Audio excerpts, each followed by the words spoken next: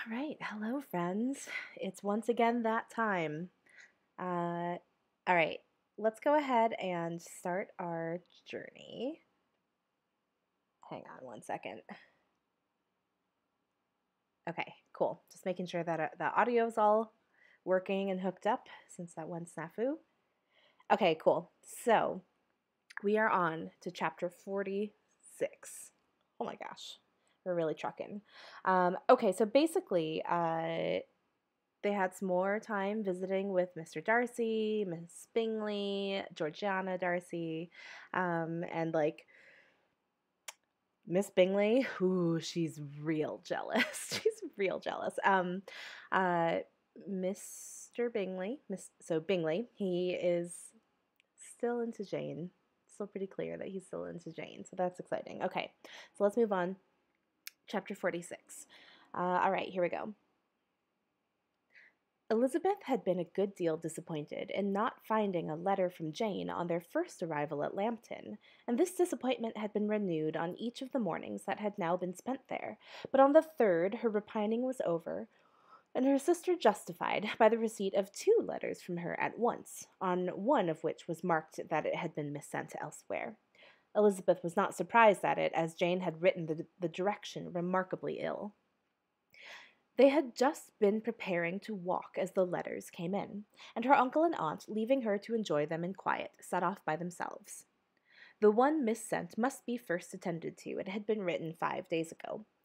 The beginning contained an account of all their little parties and engagements, with, with such news as the country afforded, but the latter half, which was dated a day later and written in evident agitation, gave more important intelligence. It was to this effect. Since writing the above, dearest Lizzie, something has occurred of a most unexpected and serious nature, but I am afraid of alarming you. Be assured that we are all well.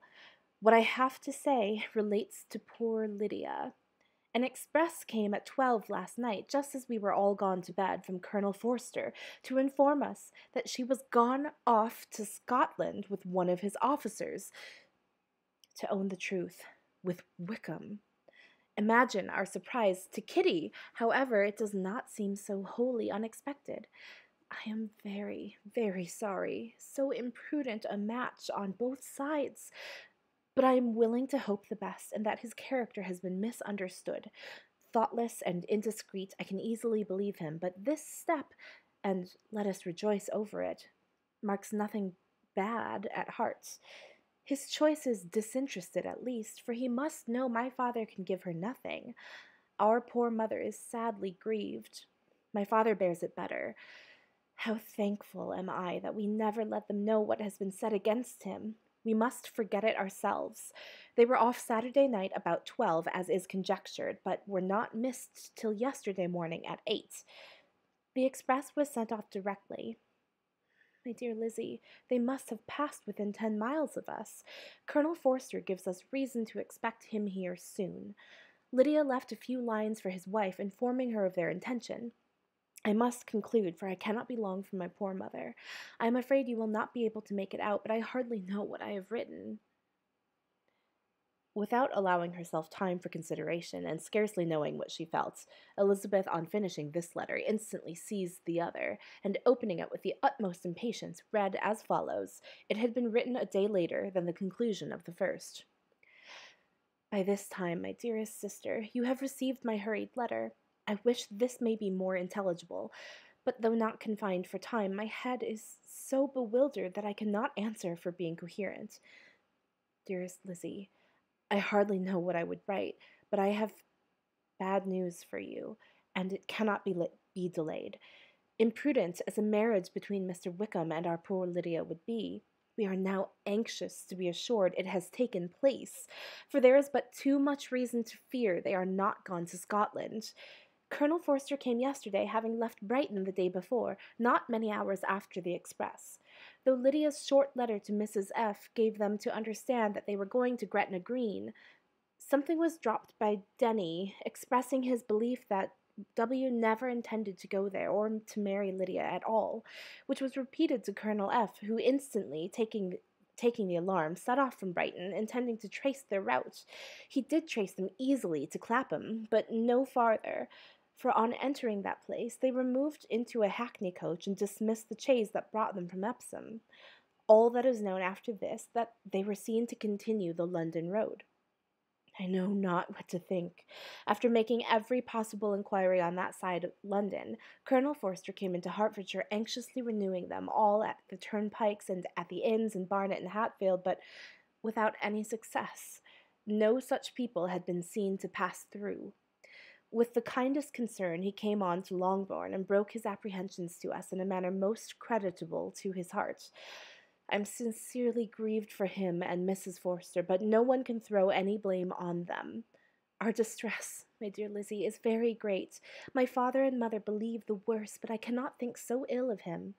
Many circumstances might make it more eligible for them to be married privately in town than to pursue their first plan, and even if he could form such a design against a young woman of Lydia's connections, which is not likely, can I suppose her so lost to everything? Impossible.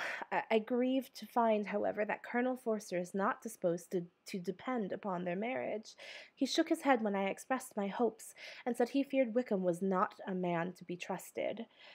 My poor mother is really ill, and keeps her room. Could she exert herself, it would be better, but this is not to be expected. As to my father, I never in my life saw him so affected. Poor Kitty has anger for having concealed their attachment, but as it was a matter of confidence, one cannot wonder. I am truly glad, dearest Lizzie, that you have been spared something of these distressing scenes. But now, as the first shock is over, shall I own that I long for your return?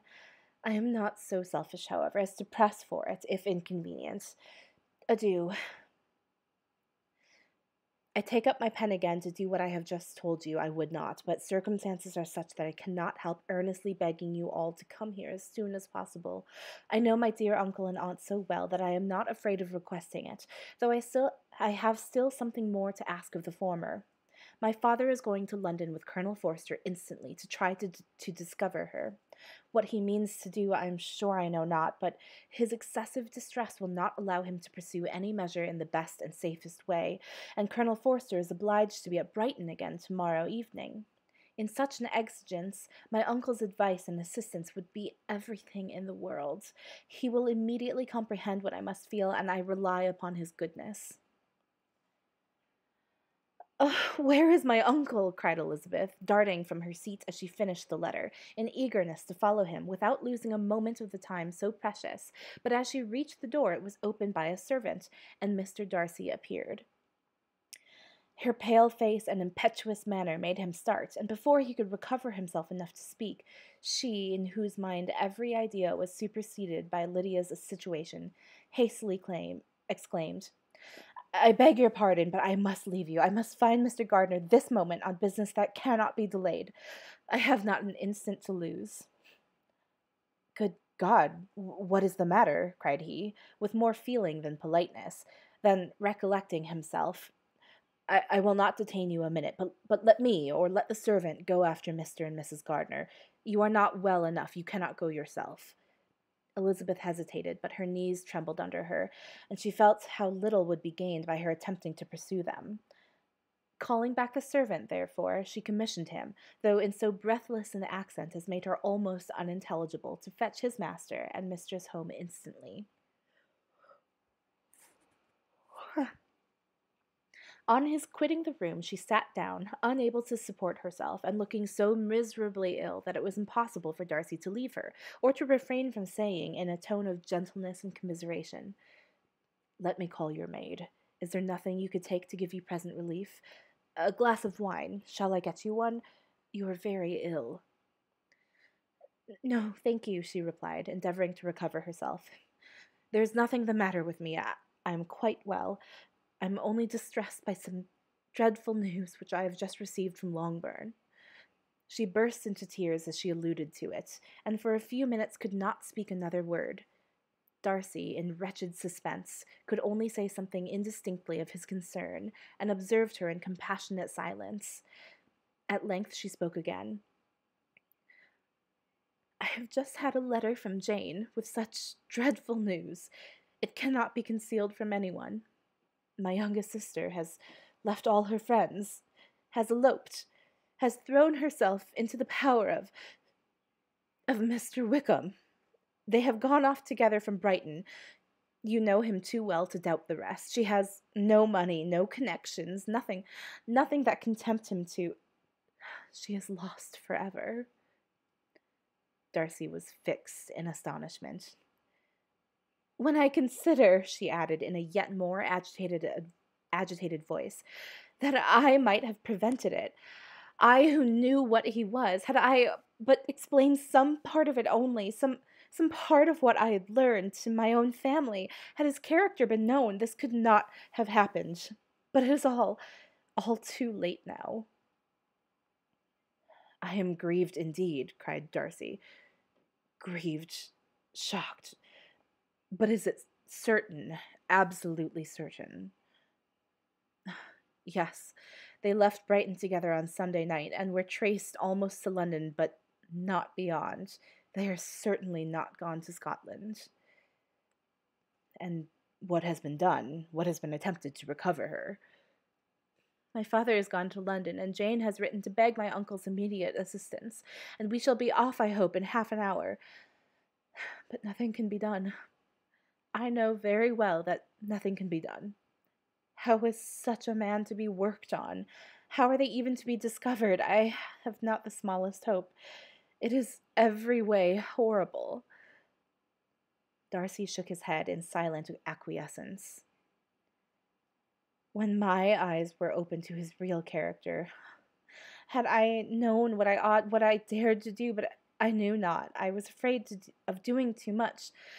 Wretched, wretched mistake. Darcy made no answer.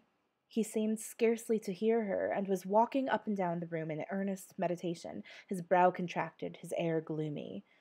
Elizabeth soon observed and instantly understood it. Her power was sinking. Everything must sink under such a proof of family weakness, such an assurance of the deepest disgrace. She could neither wonder nor condemn, but the belief of his self-conquest brought nothing consolatory to her bosom, afforded no palliation of her distress. It was, on the contrary, exactly calculated to make her understand her own wishes, and never had she so honestly felt that she could have loved him as now, when all love must be in vain. But self, though it would intrude, could not engross her.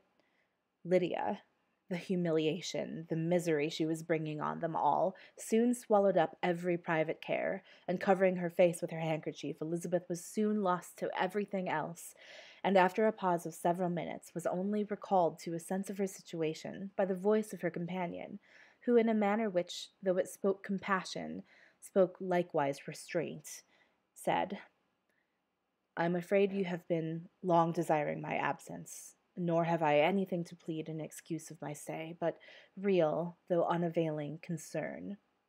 Would to heaven that anything could be either said or done on my part that might offer consolation to such distress. But I will not torment you with vain wishes, which may seem purposely to ask for your thanks. This unfortunate affair will, I fear, prevent my sister's having the pleasure of seeing you at Pemberley today. Oh, yes. Be so kind as to apologize for us to Miss Darcy. Say that urgent business calls us home immediately. Conceal the unhappy truth as long as it is possible. I know it cannot be long. He readily assured her of his secrecy, again expressed his sorrow for her distress, wished it a happier conclusion than there was at present reason to hope, and leaving his compliments for her relations, with only one serious parting look, went away.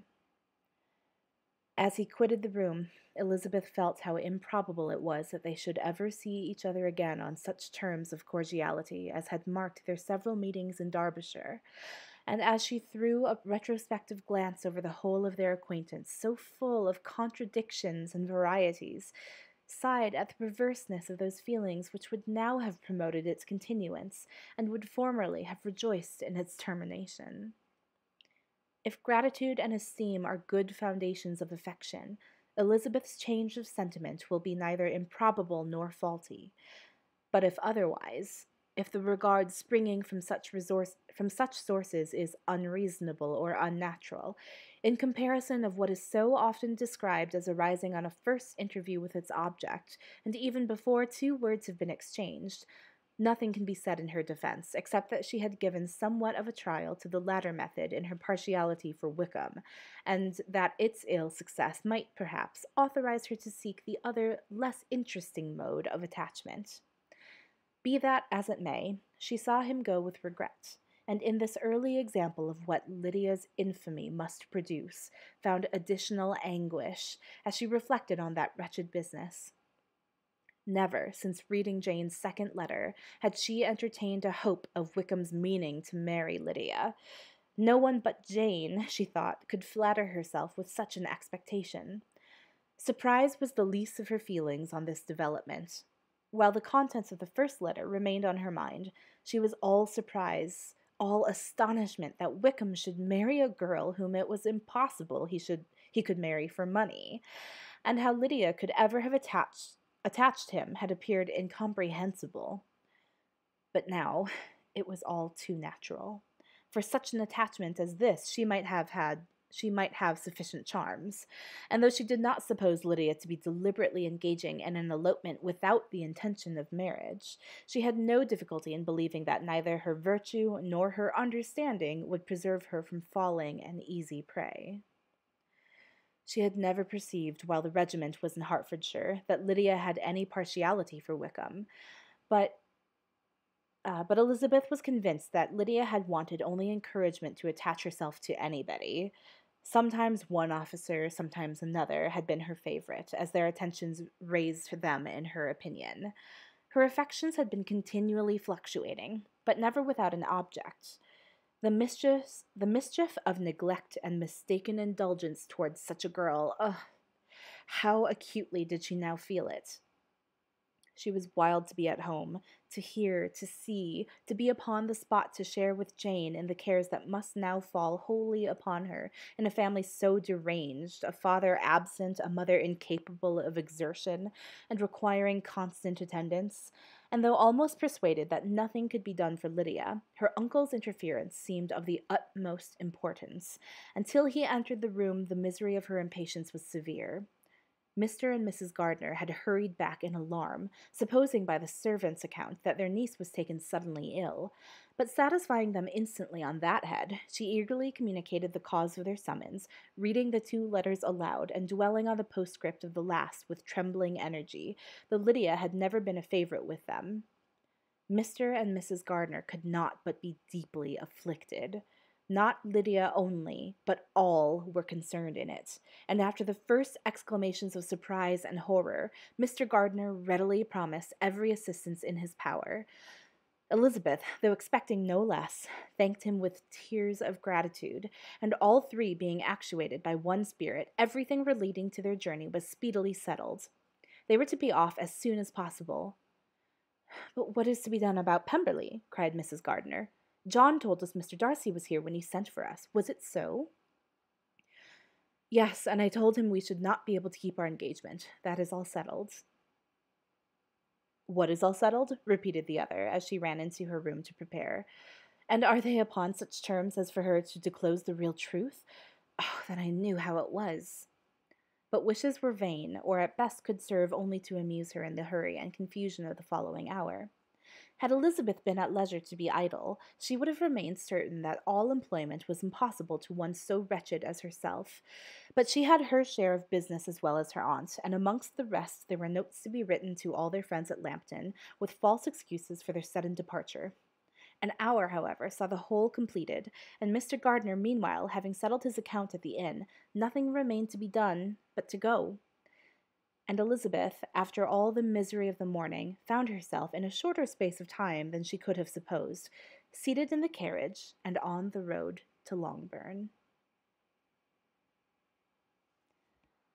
All right. Drama. Oh my gosh.